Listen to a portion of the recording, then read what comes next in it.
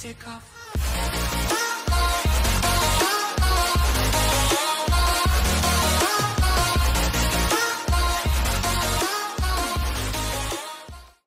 Hi guys, and welcome back to another State of Decay 2 video. In today's video, we're going to be showing you how to make the best possible home base, or what I believe to be the best base, and how to make your community sustainable. Let's crack on. As you can see, we're playing in Meager Valley, and we've chosen the camp. There are several reasons for this. The first one is that you're close to two big communities, up here and down here, with plenty of resources available for your camp. It also comes with several built-in things, which are incredibly useful. As you can see, here's my setup. The first one is a well, as it creates water for your base, and it's free, which is incredibly useful, because you essentially need hydroponics in order to become self-sustainable, as they create a lot of food.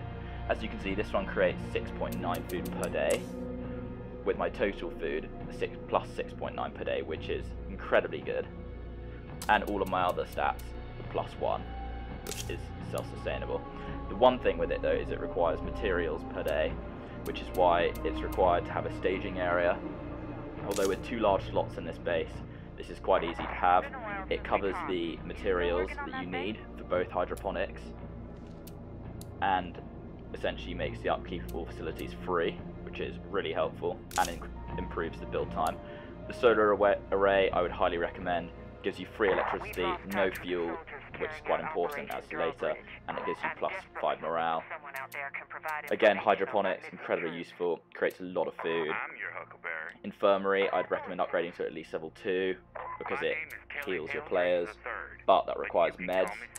So, as you can see, I've got +3 meds, which creates a +1 overall, because I have 3 medical outposts, which covers the cost of the meds. I have +1 ammo, because I have an ammo outpost, and then my materials, interestingly enough, the workshop gives you +1, which with the staging area, which covers it, allows you to have positive materials in your base, which as everyone knows is incredibly important for upgrading. So yeah, once you get to level 2 workshop, you can start creating your own materials. Fuel's the only one I'm missing, but I just need one more outpost for that, which when I upgrade my command center will be possible. But as you can see, positive on every single one of them, which is incredibly good, as you know how hard it is to manage your communities in State of Decay 2. Cheerful morale, which is unbelievable. And another massive advantage with this base is it comes with built-in bunk beds in each of the 3 outhouses, which gives you +8 bedding, which is incredible. I mean, I've got one available, so I could upgrade my community even further and get more people, and I still wouldn't be getting drained because of the fuel, because of the food that I'm creating. Another thing with the camp which is really useful, it doesn't have a watchtower, which means you're not losing ammo unnecessarily. So having an ammo outpost gives you plus ammo, which is really useful. And you can look at the list of positives this base has. I think it's an incredibly good base. I wouldn't personally recommend having a power substation or a water tower, as a lot of other people do, as they require fuel. I think both of them require +2, which would mean you need outposts to cover that, as you can't make it in your base very easily. So yeah, I'd recommend just sticking with having a solar array and a well, as it creates it for free. It's just a bit unnecessary, really. Yeah, I highly recommend this base.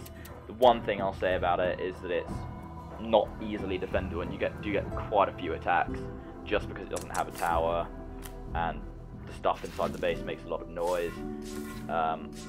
Recently lost a guy, that's the only reason why I'm on 7. Again, another reason why you shouldn't be leaving your base, because the game's so dangerous.